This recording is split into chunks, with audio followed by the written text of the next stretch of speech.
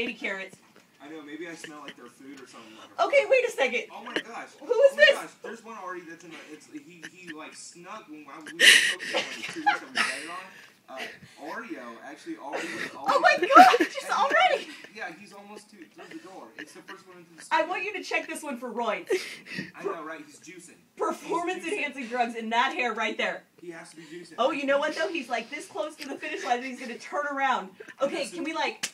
Come on, fatty, let's go. Oh my god, now Buttercup's like on my back. Prentice is standing there not doing much. We got Oreo right next to the edge of the Oh, he's so close, it's so close. Will it be Oreo's winner?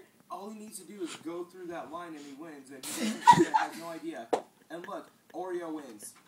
Oreo wins. And the other two are the other two mentally challenged, Emily? Yeah, I think so. I mean, they're cute. They're kind of like cute guys and cute girls. Like you don't want anything but just to look at them and touch them. Maybe they're. Maybe they'll have buddy sex over there because that would be awesome. Yeah, that would actually make this race more awesome than it already is. All right, the winner, Oreo, by more than a landslide. Yeah. Absolutely. Now, the other ones we're going to take out right across Shaw Avenue, see which one makes it to Starbucks first. It's the Morning After on New Rock 104.1.